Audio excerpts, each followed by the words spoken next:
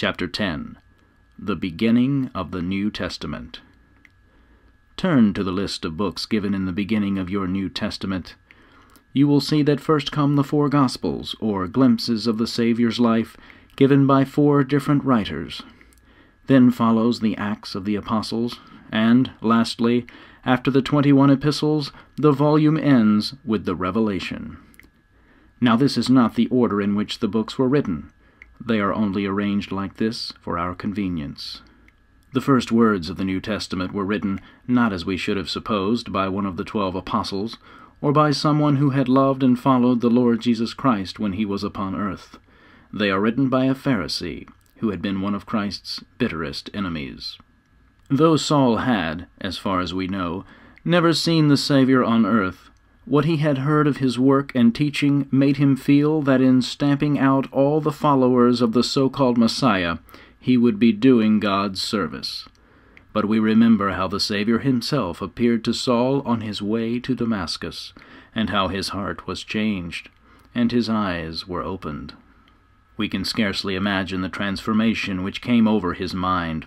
Together with all the other learned Jews, he had considered Jesus of Nazareth to be an impostor, and to blaspheme the words of God's holy book when he applied them to himself. Now Saul the Pharisee understood that he and his countrymen, not Jesus of Nazareth, were at fault. As he read the old prophecies, he understood their true meaning. And straightway he preached Christ in the synagogue, that he is the Son of God. Acts 9, verse 9. Then the full tide of Jewish anger turned upon him, that he should join the followers of the despised Nazarene and forsake the sacred traditions of the law, made all the Jews scattered through the then-known world into his bitterest enemies. Paul, as he was afterwards called, loved his countrymen with a passionate love.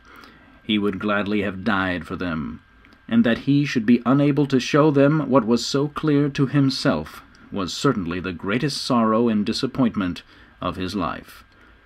But though he was unable to help his countrymen, as a nation, God made him the most successful missionary traveler the world has ever known, and to him was given the privilege of writing a large part of the New Testament.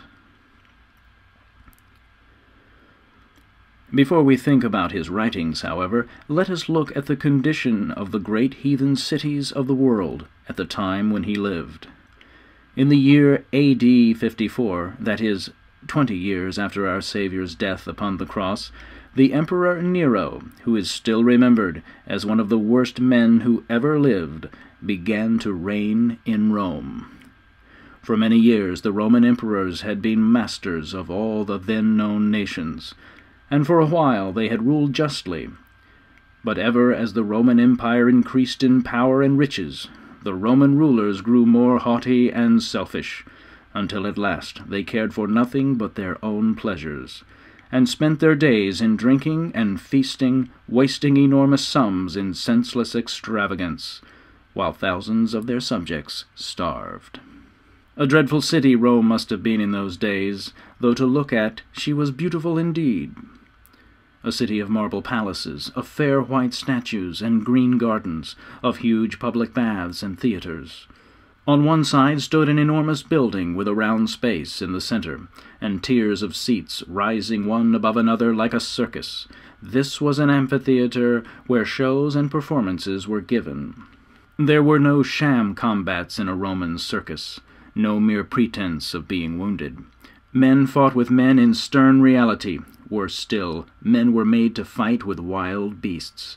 Lions and tigers and fierce bulls tore and gored men to death, while the audience leaned back in their comfortable seats, watching the horrible scenes intently.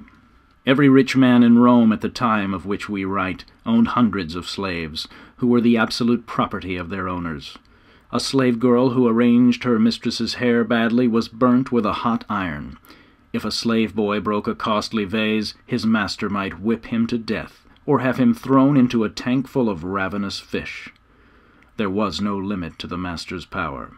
Although millions of people had scarcely a rag to cover them, or a crust to eat, the rich people flung their gold away on useless trifles, Indeed, a kind of competition existed among them as to who could waste his money the most foolishly.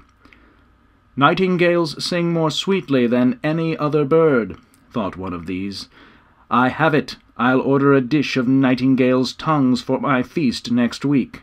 That will be something rare and expensive indeed." All his friends were charmed with the new idea, and nightingales' tongues became quite the fashion. But all the time, in this mighty city, so black with sin, so red with cruelty, the pure white light of the gospel of Christ had begun to shine. Gospel means good news. The story of Jesus was blessed news indeed for the suffering, hopeless people. As yet all unnoticed by the rulers of the heathen world, the little band of Christians was ever increasing. From Jerusalem the good news had spread to Rome and to numbers of other heathen cities. The Apostle Paul had preached and gained little groups of converts in Thessalonica and Philippi and other strongholds of evil. And in the year when Nero became Emperor of Rome, the first words of the New Testament were written. It happened in this way. St. Paul was in Greece, carrying on the war for Christ in the very center of the idol worshippers. Most of the Roman ideas of the false gods had come from Greece. In Athens and Corinth the most beautiful buildings were heathen temples, and not a house in the whole land was without its images. Paul had preached at Athens and Corinth, but in the very midst of his difficult work he heard that the little band of faithful followers he had left behind in the city of Thessalonica were in great trouble. They had no books to help them except the Old Testament, written in Greek. Although they had tried hard to remember his words, many things still perplexed them. Besides, the Jews living in the city were their bitterest enemies, and had so stirred up the people against them that they were in constant danger of losing their lives. Would not their great leader tell them what they ought to believe, and how they ought to live? Paul loved these Thessalonians, and longed to go to them, but he could not leave his work in Corinth. What then was he to do? He could write a long letter to them, bidding them to stand fast in the Lord, 1 Thessalonians chapter 3, verse 8. To remember that God had called them unto holiness, 1 Thessalonians chapter 4, verse 7. Paul did not need to remind them to love one another, for that God himself had taught them, verse 9. He told them, too, not to sorrow hopelessly for those who had died for Christ, for when Christ returns, as he surely will, those who have loved him shall rise first to meet him, and so be with him for evermore. Wherefore comfort one another with these words. Verse 18. We can imagine how eagerly the Thessalonian converts listened to the letter.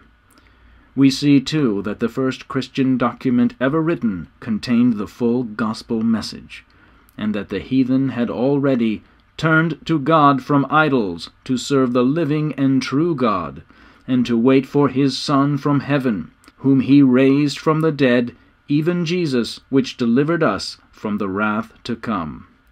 1 Thessalonians chapter 1, verses 9 and 10. A few months later the Thessalonians were once more in great perplexity. "What are we to believe?" they asked. "Paul tells us plainly that Christ will return to the earth. How can we settle down to our ordinary work with such a wonderful hope before us?" From the answer which the apostle sent to their questions, which we call today the second epistle to the Thessalonians, we can see clearly how troubled they must have been. In order to understand their position, we must remember that the words and acts of the Lord Jesus Christ had not as yet been written down, and all that the Thessalonians knew about him was from Paul's preaching and teaching. They could not turn to their Bibles as you can when you long to know just what the Saviour would have you do. So Paul wrote to them again, explaining that they must wait in patience, quietly doing their daily work, and earning their own bread, as he and his companions had done whilst living in Thessalonica. 2 Thessalonians chapter 3, verse 12. Most of St. Paul's epistles, that is, his letters, were written in this way, because of some special need or danger. The converts in Corinth, Galatia, or Ephesus were in difficulty, or in danger of losing their faith in Christ, and Paul, ever watchful, but unable to go to them at the moment, wrote the message of comfort and warning which God had put into his heart. At last there came a time when Paul could visit his converts no more. The Roman rulers were as yet not angry with the followers of Christ. They simply despised them, and thought the Jews very foolish to trouble about a pack of low, ignorant people. They are mostly slaves or such like whose opinions are worth nothing.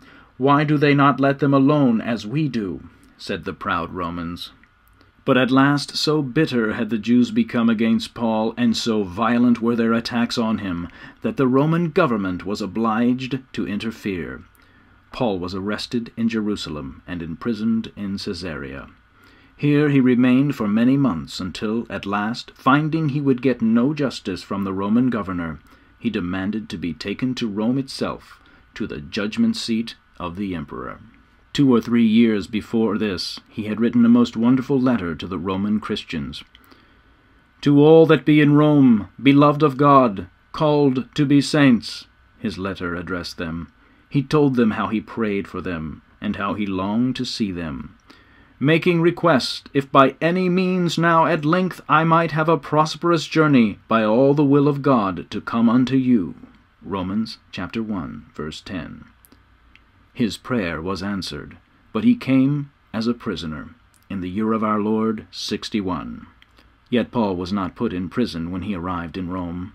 He was allowed to see his friends, and even to hire a lodging of his own, though day and night he had to be chained to a Roman soldier. The soldiers were changed when their watch expired, but never for one instant could the apostle go free. Many of these Roman soldiers were hard and proud, believing in nothing at all, not even their own idol gods. But after a while, won by Paul's words and life, the soldiers learned to believe also, and became his converts. For the first year of his imprisonment, Paul wrote little, but he spoke and thought much. As the second year drew on, he sent letters to many of those he so longed to see again, which are as precious to us as they were to those old-time Christians. Among these are the epistles to the Galatians, the Ephesians, the Philippians, the Colossians, and a touching little appeal to Philemon concerning a runaway slave who had become one of Paul's converts at Rome. We are almost certain that the apostle was released for a time, so that he was enabled to revisit many of his converts, as he so earnestly desired to do. Then he was once more taken prisoner and brought again to Rome, where Nero's wickedness had become repulsive even to the Romans themselves, cruel and hardened though they were. To Timothy, who was to him a son, Paul the prisoner wrote a farewell letter, just when he was to be brought before Nero the second time. "I have fought a good fight. I have finished my course. I have kept the faith." 2 Timothy chapter 4, verse 7. So he wrote, and before he closed his letter he begged Timothy to make a special effort to come to him, and to bring with him the books, but especially the parchments. Verse 13. These books would most likely be the first copies of 2 or 3 of the books of the New Testament, just the very beginnings. Perhaps the life of Jesus Christ, written by Mark, and a letter or 2 of Peter's, fragile reed paper rolls. These would tear and crack unless they were handled with the greatest care. These would be written just like the ordinary books of the time, for as yet no one dreamt that they would one day be bound up with the parchments, and so form the Christian's Bible. For by the parchments, Paul almost certainly meant the Old Testament written in Greek. He needed these very specially. He had time to think and study now, and the old books of the law and the prophets spoke from the first page to the last of his beloved Master, Jesus Christ. Did he live to receive the parchments? We do not know. How did he die? The Bible does not tell us. But about the date St. Paul wrote the last of his words that have come down to us, a fierce time of trial swept like a storm over the little Christian colony in Rome. In his mad wickedness, the Emperor Nero set fire to his own city so that he might watch the blaze. Half Rome was burnt, and then he grew alarmed, for the people were furiously angry at losing their homes. So he looked round for someone on whom to throw the blame. In an evil hour he thought of the Christians. "The Christians plotted to destroy my city.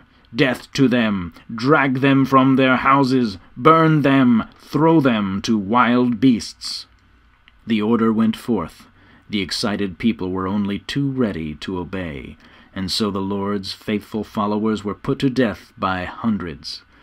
Nero prided himself on inventing the most horrible tortures for them. One dreadful night he even caused a number of living men and women to be wrapped in cloths soaked in pitch, tied to the top of long poles, and then set on fire. This horrible deed was carried out in Nero's own beautiful gardens, which were thus all lighted up with the glare of the flames. But nothing could shake the faith and courage of these saints and warriors. "As it is written, for thy sake we are killed all the day long."